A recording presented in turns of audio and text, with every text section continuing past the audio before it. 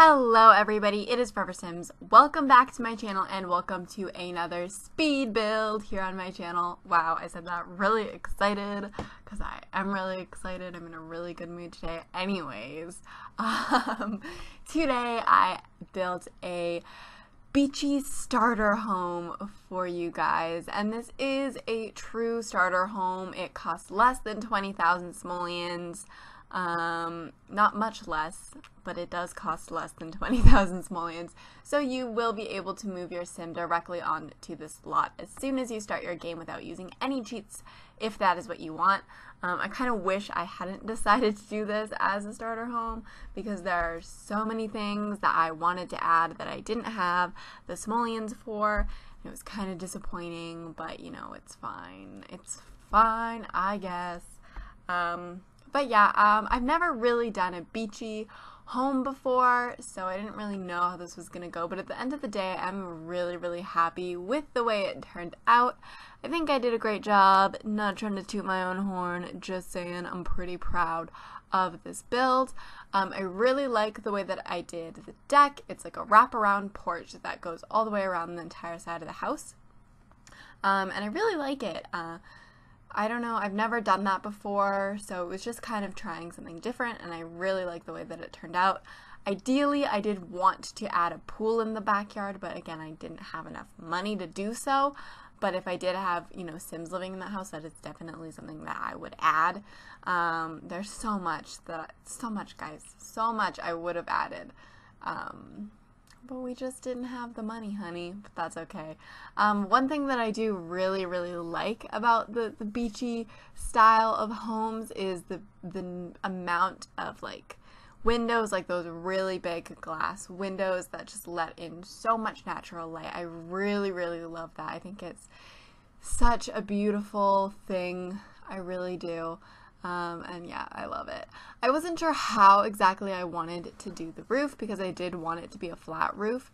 And so what I ended up doing is just putting a tiny half wall around the top and then putting like a metal flooring thing on the roof. So I like the way it looks. I don't know if this is how people normally do it, but I thought it came out quite nicely. So I was really pleased with that.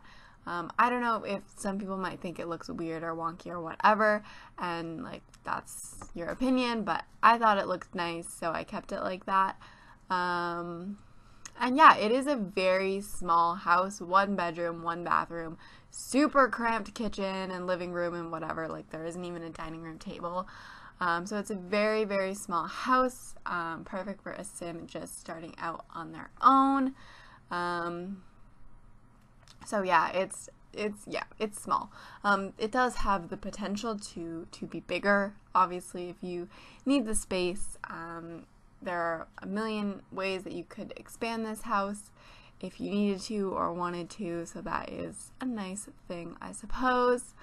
Yeah, the color scheme is just a lot of white and beige with pops of blue, and I think it looks really good. All in all, I'm just really happy with this build. I'm so excited to be doing builds and a lot of builds.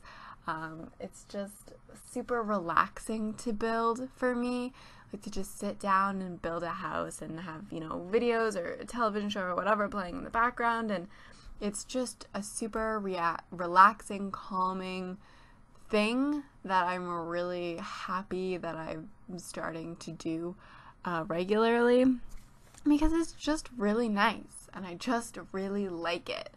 And of course I love doing these voiceovers. I don't think I'm like that great at them, but I enjoy them. I really do. It's fun times. Fun times. I'm actually really proud of myself because I've been super duper productive with recording and editing my videos. I'm getting so far ahead on my schedule. I'm so happy with it and everything, especially with spring break coming up. I'm going to have time to relax during spring break because I'm going to have like so many videos already recorded and it's all super exciting. Yep, I can speak words. So yeah, it's all good times. It really is.